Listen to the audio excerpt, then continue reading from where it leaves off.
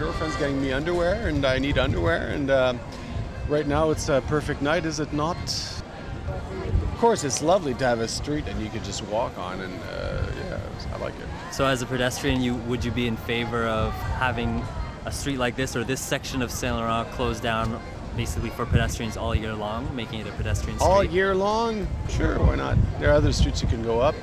I rarely drive up this street because there's too much traffic usually, but I'm no expert.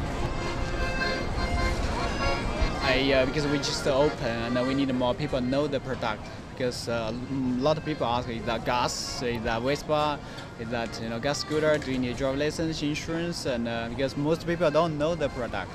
So we want people know, so we put outside, and because there are a lot of people pass by and ask us all this and ask and try, let's make advertisement.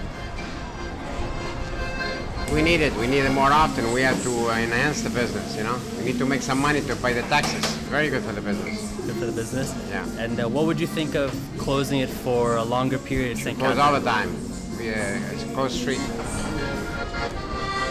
To show off a little bit of our skills and showcase what we do, and that way maybe just, answer a couple of questions to the general public on graffiti, on how it's done. A lot of people see it all, they see it around, but they don't understand how it gets done, or